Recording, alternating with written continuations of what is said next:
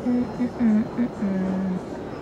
been here for 3 hours because I'm an idiot. I didn't realise that my first flight is domestic. My second flight, I must do passport control before I get on that one. Never mind, it's almost time to board. Hooray. So I'm in Montreal, Quebec, Canada. I don't really know where exactly I am in Montreal at the moment. I think I'm heading towards what they call Old Montreal. I've walked a little bit of the way out of the main city, which is sort of over there, I guess, which is where I'm staying. Yeah, I'm here for 3 sort of full days. I don't really know what I'm going to do for 3 days, to be honest. I'm a little bit like, well, I don't speak French, so I try not to speak to people for the most part. I just sort of have a few phrases that I sort of try and remember, but other than that, I don't really know. I guess I'll go to Old Montreal and then see what's there. I'm going to find some food because I'm hungry. And then I'll probably head back towards the city and just look at shops and stuff, I guess. Yeah. So I found Old Montreal, and this is where all the tourists are. So I guess I'm in the right place. It's nice, but I also don't want to go into any shops because I have no space in my luggage to buy anything else. So I'm just going to find some food. And the water's down there. Maybe I'll have a look. I had some poutine for lunch because I needed that to be the first meal I had in Canada, and it was alright.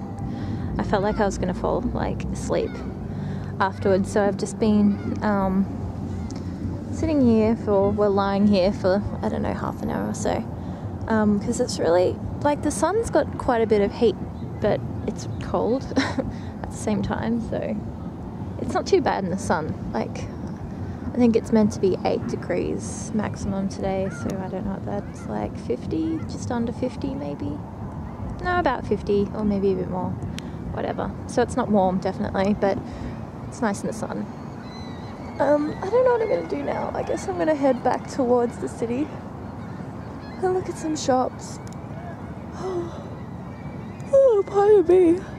Fuck me. Okay, I'm going to see if I can buy some Epsom salts, actually, because there's a spa bath in my room, which I had no idea of when I booked it, but my shoulders are killing me, especially after carrying all my stuff here yesterday. So I'm going to see if I can get some Epsom salts, and I might have a nice spa bath, and I can watch the television in my freaking bathroom. I have to do a tour, a hotel room tour, because it's a freaking sweet hotel room. Alright, I'm going to go do something now. I found a couple of really big boats. Freaked me out. I don't know why, but I don't know, just looking at boats submerged freaks me out, or semi-submerged. I don't know why. It's just a weird phobia I've had forever. Check out these, I guess they're apartments? I don't know, but it's a little bit different. And the water looks so nice because the sun's sparkling on it. I don't know if you can see. And there's children. Gross. There's some guys back there that are giving away some Cirque du Soleil information brochures, because there's a Cirque du Soleil thing going on, I guess. He was speaking French to me, and I thought I could just maybe nod and say merci at the end, and he wouldn't realize I had no idea what he was saying. But then I think he asked me a question, so I had to be sorry, I don't know what you just said for the last 2 minutes. And then he had to say it all over again. And there's some silos there. I don't know where I'm going. I'm just walking. So I guess this is some sort of microphone thing. So I guess these things over here are empty. And if you talk into it, hello, nope, that's the wrong one. Maybe if I pay attention to what it says. Cool. This is the most boring vlog ever, so I'm sorry, but it's hours later now, so I came home. Well, actually, I went to Shoppers, which is like the Canadian pharmacy sort of thing, because I wanted to buy some Epsom salts, like I said. I don't know if you can, oh no, you can't see me good. I wanted to buy some Epsom salts, and so I had an Epsom salt bath, and my shoulders still really hurt. I don't think I've told you guys, but well, I've been having problems with my neck and my shoulders getting sort of really tense anyway, but I was in South Carolina a week ago, I guess, and I was in a minor taxi car accident. So a car behind us ran into us at a red light, and I got a sprained neck from that, and I had to use muscle relaxants and stuff. But anyway, so my shoulders and my neck have been worse since then, which is great. So I thought an Epsom salt bath might help, especially after sort of carrying all my bags and stuff here yesterday, and especially moving sort of boxes downstairs, blah blah blah. Anyway, Epsom salt bath didn't really do much, but it was really nice. Anyway, the other things I bought some sort of snacks and whatever, but I also there should be 3 of these little suckers in here. There's the third one. I've already got this one. I'm not going to open it and swatch it for you because this is from my friend Rhiannon, actually. So it's a Quo Electric Eyes Pencil, and this is in the colour Spark. And it's sort of just an opalescent colour. I will open another one for you. I got one of these each for us because I didn't have this one. It's in the colour Charge. Let me just open it up and I'll do a swatch for you. And there's a swatch of Charge. So as you can see, it's really sort of opalescent, which is why I'm in love with it. And I've got swatches from earlier on my hand still.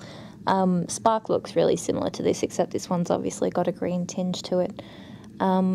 They don't have a great staying power, but I mean, if you're sort of happy with a creased look, I guess, if you wanted to wear it sort of as an all-over, you could sort of do a glossy eye with it, wear it over some other cream eyeshadow or whatnot.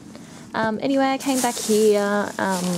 I've just been online, basically. It's been good to not have to worry. Well, I mean, I had to spend $15 to go get on the internet here for a day. So I wanted to make the most out of it. So actually, at the moment, I've just bought tickets to go see Rammstein. I've never actually seen them, and I have been a fan for quite a while. So I've got a nosebleed ticket, which I think is in this blue area up here somewhere.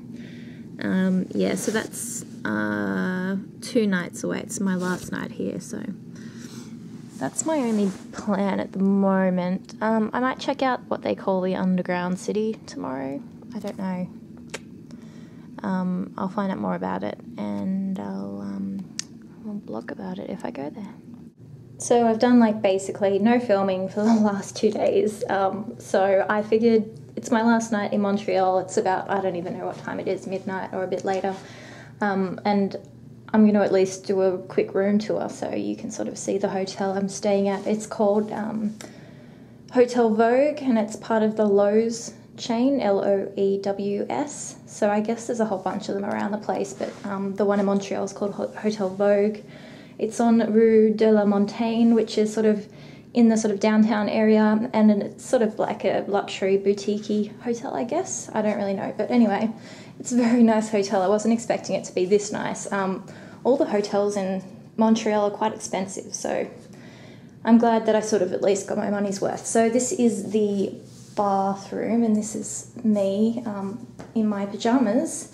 So as you can see, very nice. There's a bit of my junk still here.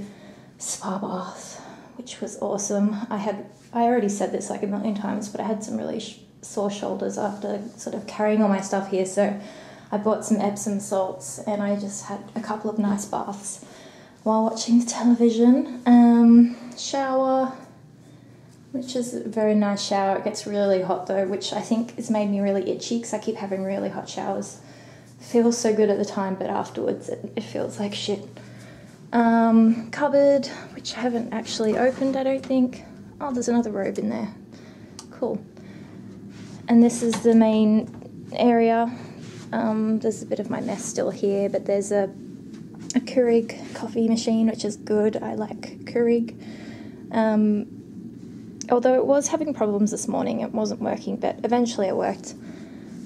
Television, nice big area, lots of flowers from when I got room service because I'm lazy.